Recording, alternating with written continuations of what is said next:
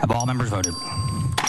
By a vote of 147 to nothing, the full Texas House expelling member Bryan Slaton following an investigation spurred by a series of complaints last month. The committee unanimously recommends expulsion.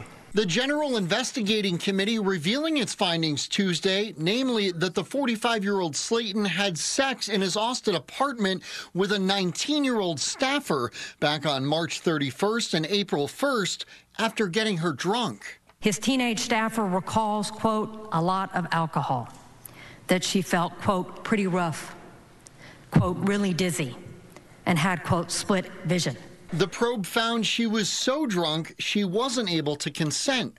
We have grave concerns about statement to others that she would not have done it but for the fact that she was overserved. The probe also revealed Slaton gave alcohol to two of the woman's friends, also 19, and threatened them if they said anything. The female staffers involved were panicked, were in fear of retaliation, in fear of losing their jobs, and in fear of their futures. Slaton's staff, including the woman involved, refusing to speak directly to the committee. She believes that she loves him. And Slaton submitted his resignation on Monday. All of the facts alleged in the report are completely undisputed. By Representative Slaton. Still, the House proceeded with expulsion, the first since 1927, so Slaton's removal would be immediate.